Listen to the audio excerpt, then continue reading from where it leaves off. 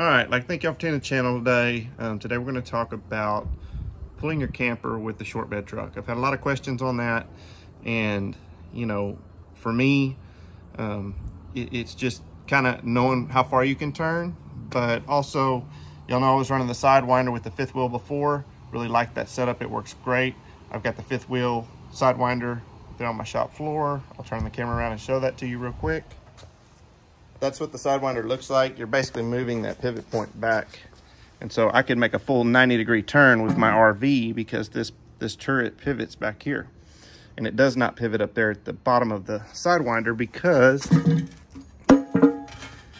if you look, there's a little cam right here that you adjust. You can screw this in and out, which will slide this wedge forward and backwards. So if you don't want to use this, you can put 2 bolts back here and lock the Sidewinder out and just use it as a standard hitch, and you can run this wedge back. You can unbolt the wedge completely and move it here, and use it as a standard pin if you want. Totally up to you. But with this in a short bed, you don't have to worry about the corner of your camper right here making contact with the back of the cab back there. And as y'all know, on the Super Duties, if you make contact with your back windshield and that corner, it gets very expensive because these are aluminum. Aluminum cannot be repaired. And so a lot of times they'll have to reskin the whole side of the truck, which, I mean, that's removing the interior. It's a very expensive thing. So probably don't want that to happen. So if you can avoid it, best situation. So for me, I switch trucks pretty often. I rotate in and out of different vehicles. And, you know, a lot of times with the fifth wheel hitch, I love the fifth wheel and the Sidewinder setup. But again, I'm having to reconfigure the legs on the hitches, depending whether I'm driving a Ford, a Ram, or a GM. And so I really wanted to go to the Goosebox style. Well, with the Goosebox, it does move it back a little bit. Some of those Gooseboxes are longer, so you're going to get a little more extension back. Some of the things you have to watch out for, I'm going to turn this around and show you.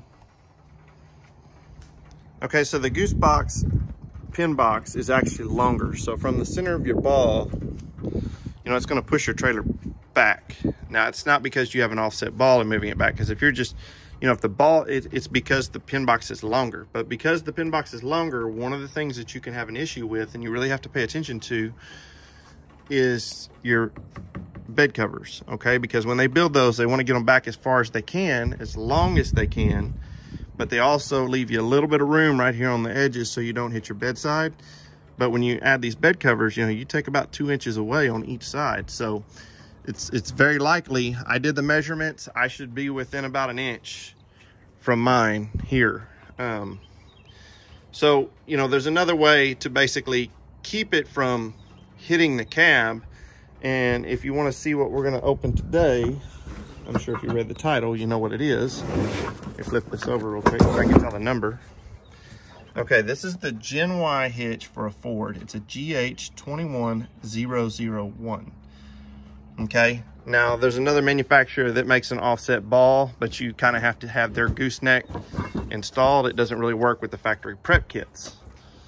So Gen Y has made one of these, which is pretty awesome. So we basically have a plate,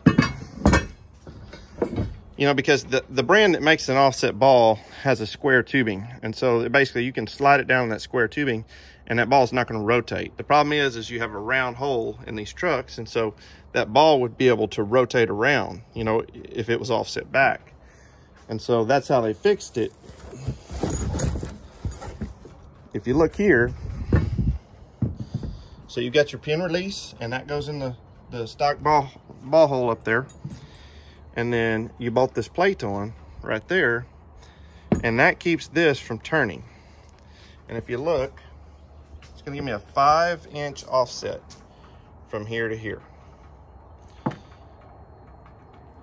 So let me get this bolted together and we'll get it put in, show you what that looks like. All right, so that's your installed product. Get a little bit of rise out of it also. It just drops in. I did have to use a paint remover wheel and remove the paint, the powder coat off the part that goes into the ball, and added some Never Sees to that. That's optional, but you know, you put that thing in there and you have a hard time getting it out. I definitely would recommend some Never Sees. but it's a nice fit. Looks like a good product. Sits flush with the bottom of the truck. And when it pinned down, guys, it pinned down tight.